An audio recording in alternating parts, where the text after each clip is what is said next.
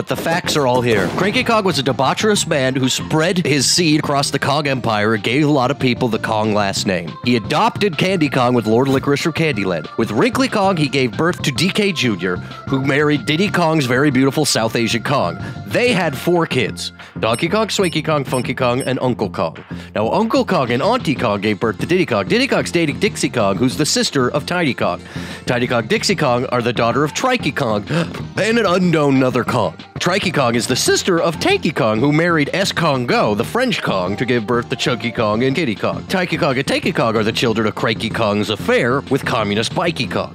Communist Bikey Kong is the sister of Super Mario, who, with Skanky Kong, gave birth to Lanky Kong. Now, who gave birth to Skanky Kong in the first place? Cranky Kong and his other affair, Ski Freak Yeti.